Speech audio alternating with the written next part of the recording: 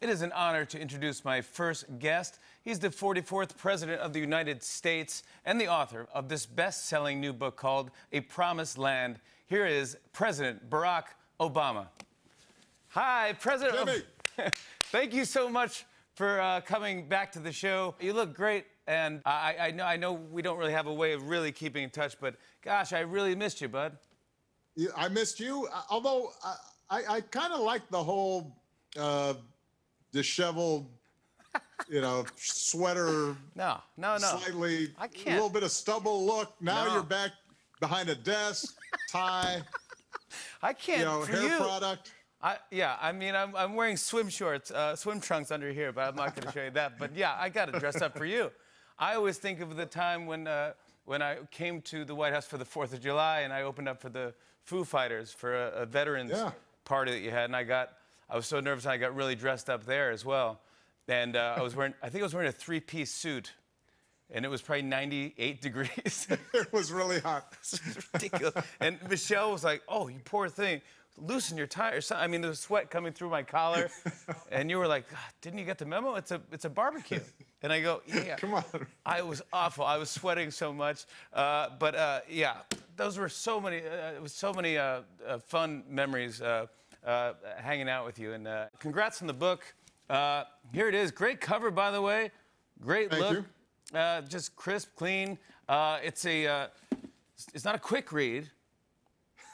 But it is you get your money's worth. Look at this. I mean, that's a big book. You know what? I think you can handle it, Jimmy. I really do. Well, I mean, I got up to the part with the pictures, and that's where I got really excited. Before we get into everything, how is the family? How's Michelle? How are the girls? Michelle is great. She sends her love. The girls have been with us throughout the, pandemic. They've been doing remote college. Malia's a senior at Harvard, and Sasha's a sophomore at Michigan. Wow, that's great. As we've talked about parenting, I'm a little bit ahead of you in age. You go through this cycle. They love you. They think you're terrific. You get to around 12, they think you're a loser. Yeah. I got my first eye roll. By the time they come back to you, and in this case, Sasha's now 19, Malia's 22, they suddenly like you again. And they're interesting, and they're smart, and they're funnier than you are. And so it's been a joy to have them around. I think they have obviously started getting cabin fever, hanging out with us as much as they are, but I don't mind it. I got my first eye roll the other day, which is pretty interesting. Oh man, how'd you handle it? I said I couldn't. It really broke my heart. I go, "You're my #1 fan. You can't. You laugh at everything. Every joke I tell, you laugh at." And she's like, "No, man. Yeah. Wait till they're 14." I can't even. Are you in this past 4 years? I think the last time I talked to you, we were talking about what you are most excited about doing, and I think you were like, just even pressing a button on an elevator, or there was like the simplest little things that you did not do. Have you done that? Have you taken out the trash? Have you? Look, there's a bunch of honeydew list items that I have been carrying out. Don't seem quite as romantic as they did at the time.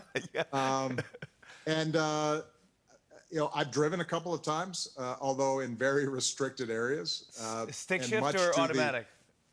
Automatic. Me too. I didn't want to cause havoc. But the thing that I haven't been able to do that I thought I was going to be able to do, and Michelle knew I was an idiot to think this way, was I thought I could go around and take a walk sometimes, and it turns out that you're you. I can't do that. I can't do that. So although we've been doing some bike rides, because you're moving fast enough that even if they go, "Hey, is that spot you?" It's too late. Yeah, You're exactly. gone by that time. Yeah, probably is even better if you can't even do it alone. I'm just saying, but if it's you and Michelle and the kids, everyone's like, what? That's like, people just freak out. Well, the thing about Michelle, when we go bike riding together, she's this. She thinks she's in a race, right? I mean, on the Alps or something, and she's just powering through, and she's about a mile ahead of me, and Oh, I'm no. sort of meandering, trying to figure out how to shift gears. Yeah, I'm cruising. Yeah, me too. Yeah, it's not that romantic. It's more of a workout. It's more of a workout. For this, you took a deep dive into your journey to the White House and your first few years as president. You also released an audiobook version, which you narrate, which I think is great. But what I was going to ask you, when it came time to record it, was there any part of you that was kicking yourself for writing such a long book? Absolutely.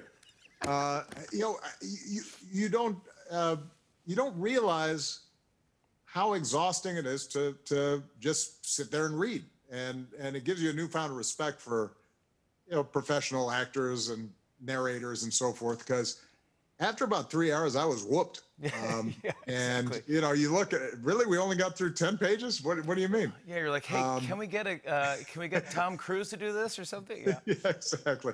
But you know, the goal of my book was to tell a story about yes, policy, and you know, the Affordable Care Act, and how we got bin Laden and all that stuff, but also to try to pull the curtain back and give people a sense of what it's like for a family to go on this weird journey, and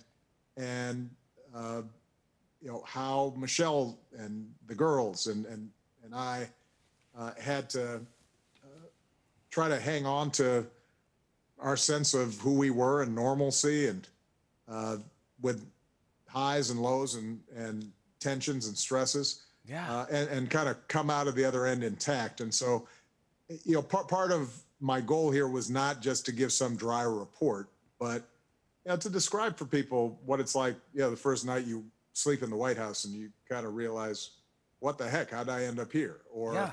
Do you remember the first thing you saw when you actually walked into the White House? Were you like, did you look at like a phone or an old painting or something, and you're like, wait, I'm in the White House? all of the above. Yeah. And you know, the interesting thing is that you don't, you literally are moved in while you're being sworn in. So you haven't, the Bushes were very gracious. They had given us a tour, but you know, you're not really paying attention. Yeah. It kind of feels like you're in a museum. You get inaugurated. There are a bunch of balls. You're shaking hands and schmoozing and watching parades. And then you go home, quote unquote, and suddenly you're in this place where the Gettysburg Address is next to, in the next room. And you realize that your life is not going to be the same. And trying to make sure that you're maintaining perspective. You know, I discuss a lot in the book. You know, one of the greatest accomplishments, I think, of my presidency for both Michelle and me was raising two girls in this very strange environment, and them turning out to be these wonderful, not at all entitled, you know, kind, thoughtful people. Yeah. Partly because of my mother-in-law, who, you know, we were very lucky to have her come stay with us, and you know, she'd look at the girls if they were acting up, and she'd say, "What are you guys doing? Yeah. You know, you didn't do anything. Good. You're just here for the ride. You need that. Settle yeah. down." Yeah, and just grounding them. So, and part of the reason I wanted to personalize it was so that young people who read it, who are interested in public service, who are interested in government, or just changing the world, they can kind of see, okay, here's somebody who is kind of normal and was able to do some important stuff, and maybe I can too, and hopefully inspires them to get involved. Yeah, you wrote that. Yeah, you want this book is for like young people in their 20s and who want to change the world. I was going to ask you, are you inspired by your own daughters? I am. You know, they and their friends, you know, during this summer after the tragedy of George Floyd and the protests and activism, you know, they found ways to get involved that were very smart, and thoughtful and practical, and they got their friends involved. And this whole generation of young people coming up are smart, thoughtful, sophisticated, and they really believe all the platitudes about everybody's equal and we should treat everybody fairly. And, we don't like racism and we don't like discriminating against people because of their sexual orientation. It's second nature to them. And there's a courage and conviction that they bring to it that really is inspiring and makes me optimistic. It's a matter of us old heads getting out of the way and making sure we don't break things so badly that by the time they're in charge, it's not too late. Yeah. There's also some good stories in here about you choosing Joe Biden as your vice president, and you do a great job in there describing his character.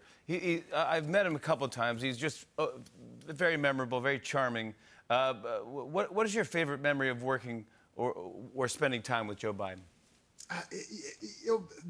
The thing about Joe is he genuinely loves people, everybody. Yeah. It's not a put on. There's some folks, and I'm sure you've seen them in the entertainment industry, do not name names, where they're all fun and laughs, in public, and then cameras off. Cameras off, and they're curmudgeons. And they're right. Joe is exactly who he appears to be, and probably my strongest memories of Joe are when we were campaigning together. I'd work the rope lines after I made a speech, and I'd hug babies and kiss grandmas and we'd go around and shake hands and all this stuff. And I felt like I'd shaken every hand and I'm finished with the rope line. And I look back and like Joe's just starting. I mean, I think he's gotten the life story of the first 4 people. Yeah.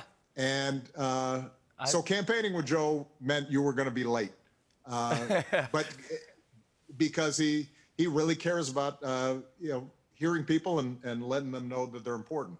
And I think that fundamental character of his is exactly what we need right now after so much division and anger and frustration. Just having somebody who likes people, cares about them, knows their struggles. I think that's going to make a big difference, and I think Kamala will bring some of those same values to bear when they get sworn in. Even seeing him with, unfortunately, with his boot, he fractured his foot or whatever. It just makes you. It's not. I'm actually going like, man, this is exactly already. I'm more interested in that. If that's a scandal, like I will take that. I just think that's normal. That's human. That's, That's what happens with normal people. Playing with their dog. Was it tough for the past 4 years? Was it difficult to sit back and not say anything and go like, I have to respect the presidency, I understand, but because I know I'm speaking for a lot of people where I'm just like, let's call Obama right now and get him to go, hey, enough. Hey, yo, stop it. You stop it. And you just yell at him. Look, it was difficult as a citizen. I mean, people have asked me, they asked me even before I left office, are you going to miss the presidency? I like the fact that, you have 8 years if you're lucky, and then it's somebody else's turn, and you pass the baton and you become a citizen again. And because I think that constantly refreshes our democracy. I wasn't one of these people who had to be dragged off the stage in that sense. Yep. But there's no doubt that, let's talk about the pandemic, for example, right now. We had written up a pandemic playbook. I had experienced a pandemic, as I write about in the book, with H1N1. Six months into my presidency, we were dealing with a pandemic. Then we had Ebola. We had set up a whole structure. We had a task force in the White House. We had, deployed scientists as an early warning system in countries around the world to ensure their cooperation so that we get ahead of the game if something like this happened. And so when you see all that discarded and ignored just at the time when you need it most, and knowing the consequences for families across the country, yes, that was frustrating. And people, I think, were surprised by my bluntness maybe during the campaign season, and they said, "Oh, he must have had all this stuff bottled up." It wasn't so much that there was a bunch of personal outrage bottled up as it was a genuine sense that good government matters, and some of the norms and practices we use to just make sure that our democracy is civil and functions. The kind of transition that I write about that George Bush and Laura Bush extended to us and that we extended to the Trumps, those kinds of things are important. Sometimes we think of politics as so different from daily life, but it's not. We don't have rules about just being courteous or being thoughtful or trying to hear another person's point of view. We can't police that all the time. It matters how we express our values and interact with each other every day. And that's what we teach our kids. Yeah. And that matters in the White House and in Congress as well. It's obviously been a tough time for our country, but you are an optimist, as am I. And you're the yes, we can guy. You're the audacity of hope guy. What keeps you feeling optimistic? I talked about it. The young people that I meet, and Michelle and I are focusing on building up our foundation, and our entire mission is actually to train the next generation of leaders. And the Presidential Center we're building in Chicago will be focused on creating training centers and classrooms and convenings of these amazing young people that you meet all around the country who are working on climate change and criminal justice reform and educating kids. And when you talk to these young people, not just in America but around the world, it makes you optimistic. Yeah. It gives you a sense that they're as idealistic but maybe a little more sophisticated and practical than any previous generation. There's so much more I want to talk to you about. More with President Barack Obama when we return, everybody. On and on and on. I said, and it's on.